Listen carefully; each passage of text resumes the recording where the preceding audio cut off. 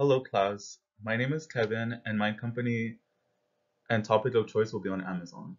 And I will be focusing on the unethical conditions of the employees who work in the warehouse environment. And I will cover their COVID-19 current pandemic issues as well that have affected their health and safety. So, Amazon is an American multinational technology company founded by Jeff Bezos on July 5th, 1994. The company is focused on e-commerce, Amazon.com, cloud computing, Amazon Web Services, digital streaming, Amazon Prime Video, and artificial intelligence, Alexa. It is one of the biggest five companies in the United States information technology industry among Google, Apple, Facebook, and Microsoft. It has about 1,468,000 employees in the US alone and has the highest employee turnover rate of 150% a year, compared to most businesses that have an employee turnover rate of 12% to 20%, and 10% being considered good. Despite all the success, there are also negative aspects to their sustainability and ethical methods of handling and keeping their employees working in their warehouses and work environment. The word culture, environment, solutions for the warehouse's sustainability structure will be covered since they are on the brink of collapse anytime soon. They are having to fire and hire a lot of thousands of employees every month and losing more than half because of their work conditions and environment they face daily in their warehouses. Amazon has a very positive and home brand name to it, just like Walmart, TJ Maxx, and any other random retail store since we have been formalized with the e-commerce giant as a regular store. But that is only online, but the thing is that the online company we think about as a regular retailer store is having trouble keeping its image in a positive way among its employees and future youth employees. Amazon dominates 49% of the e-commerce market in the US alone and has roughly 110 plus warehouses in the US.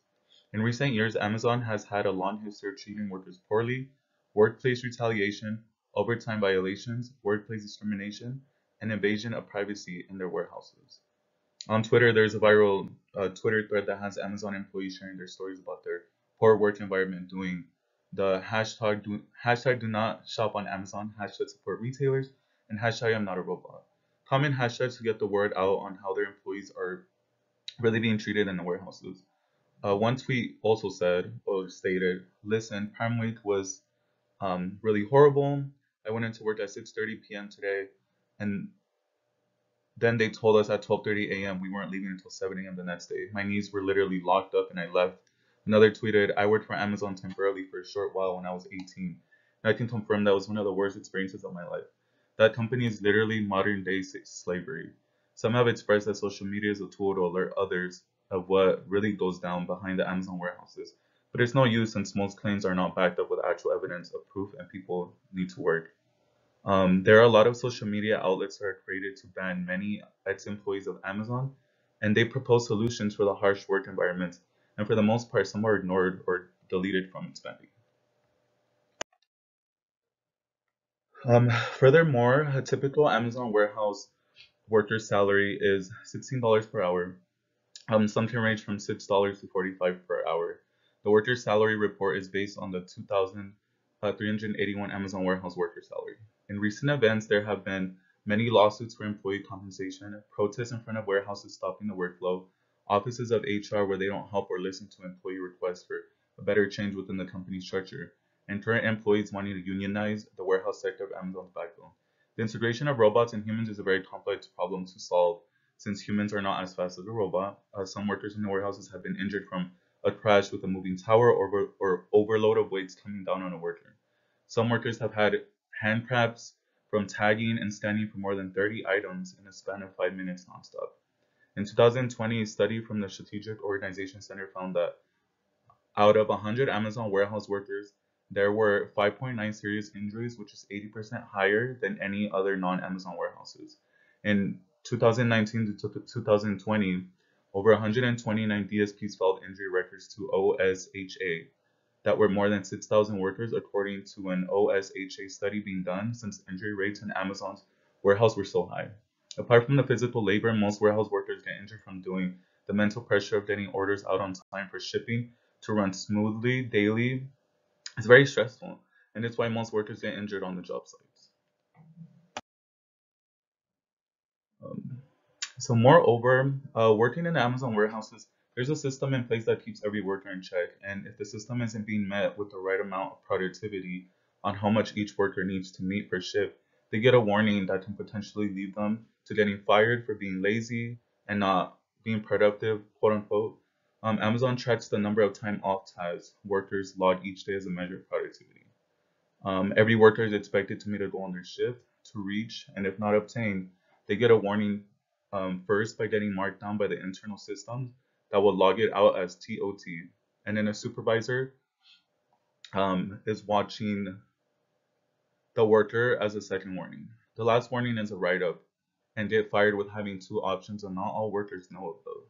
You can either leave the company and get a 2,000 to 5,000 check to never return to any job opportunities within the Amazon company, but you need at least 1 or 2 years working there full time, or leave without the pay and have the opportunity to return in the future. An example of a rigorous work environment a worker was faced while working for 3 days. She stated that she had been warned by her supervisors that it would be physically demanding. She'd be on her feet for 12-hour shifts, walking a total of 15 to 20 miles through a 25-acre warehouse, as long as 7 New York blocks, looking for merchandise to fulfill online orders. Just like ex-employees are having bad experiences and regret working at the Amazon warehouses, there's a solution to their bad practices and help workers' morale grow into a positive work environment. So the environmental, social, and governance mutual funds that include nine of the biggest were able to top the Standard and Poor's 500 index back in 2019 and went into early 2020. Since Amazon is the largest holding, it can be found in almost all ESG funds around the world. Sustainable investors may look at this and wonder if Amazon is the sustainable investment they want to make because of serious ESG, which is environmental, social, and governance issues that arise with the company. Wages and working conditions is something to look at here. Amazon has faced class action lawsuits on wages and working conditions. There have been strikes from Amazon warehouse workers in countries such as Poland, Germany, Spain, and Italy. Warehouse workers are being paid barely above the US poverty lines, and employees have been forced through intrusive systems of surveillance to monitor employees. They're also being pressured to hit targets that are obtained but are underpaid. And these reports have been proving Amazon's lack of trustful labor practices in the countries. So Amazon warehouse workers have little alternatives to lawsuits and strikes. Amazon does fall at risk of continuing its high turnover due to long hours, overwork, and stress, illnesses, and the current pandemic. Amazon should be keen into improving their warehouse environments. According to the Medium article written by Satya Beslik, when the pandemic began back in March of 2020, over 10,000 new employees were hired. The sustainable practice of hiring those in need of employment helped Amazon succeed in the pandemic as they also increased their hourly wages for new and existing workers in supply chain and all other operations. However, it has been reported that Amazon did not prioritize the safety of their employees throughout the pandemic, as workers became ill with COVID. Also, operations were not shut down, and workers were not in quarantine, and the spread of COVID became abrupt. I will now be talking about the warehouse environment and how the COVID-19 pandemic currently affects them. Um, Workers have stated it's like I'm risking my life for $1, says an employee according to Fox Recode. And since the pandemic started in March, this prompted an unprecedented series of internal scandals, employee protests, and public relations that have united, or public petitions that have united some of Amazon's corporate and warehouse employees against their employer for the first time. In turn, this unrest has attracted scrutiny from top politicians over the company's labor practices and threats to harm Amazon's reputation in the eyes of the hundreds of millions of people who shop on the platform every year. It also reveals inequalities in the economy that Amazon has flourished in, an economy that the e-commerce giant is also shaping as its size and influence expand. In interviews with Recode, dozens of current and former Amazon employees from the warehouse level to senior corporate managers shared previously unreported details about the inner workings of the company.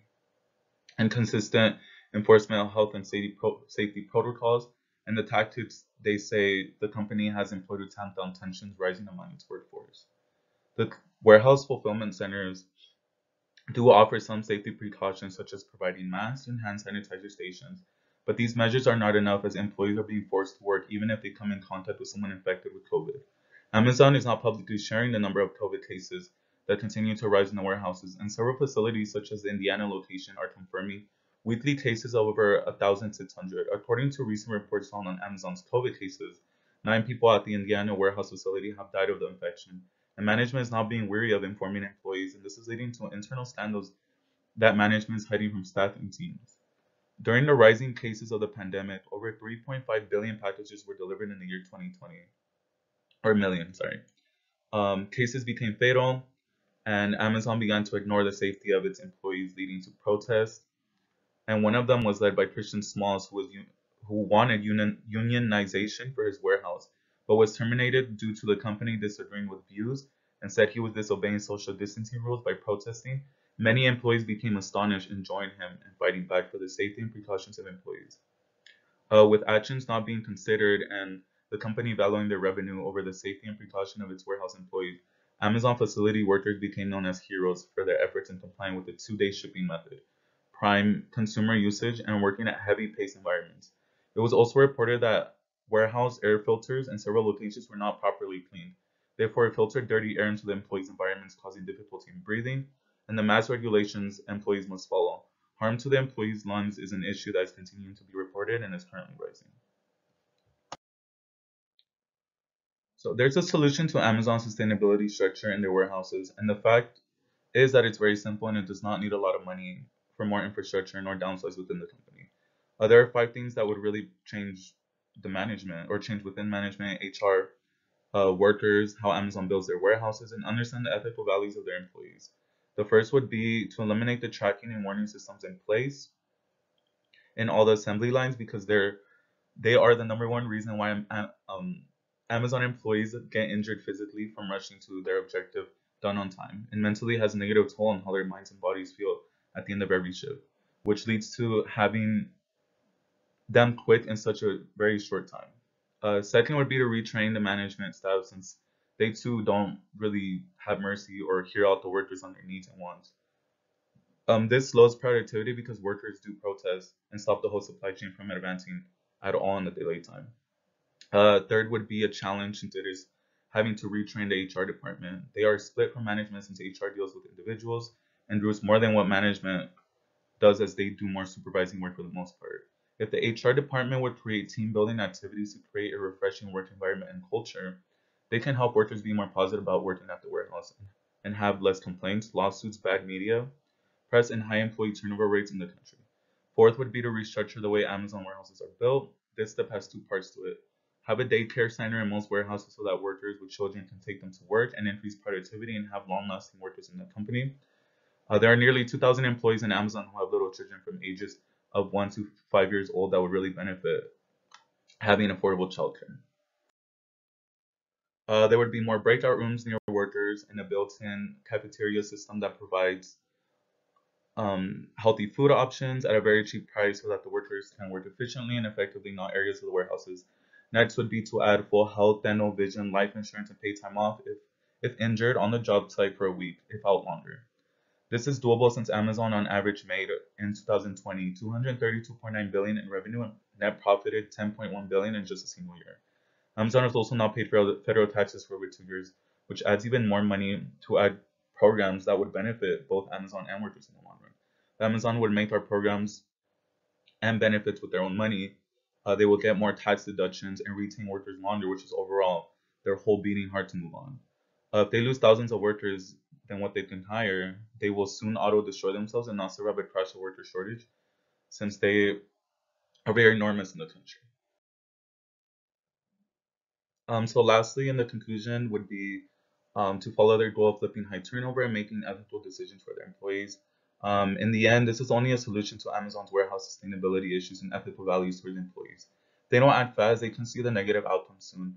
Unless they fully autonomize their whole supply chain, then they don't have anything to worry about. But in the meantime, helping their workers overall will help them retain workers, keep a positive work environment, and be more prosperous for years to come, and continue to be successful within the next few years. And then I have some references um, that really pinpointed a bunch of research in regards to Amazon warehouses, environments, sustainability.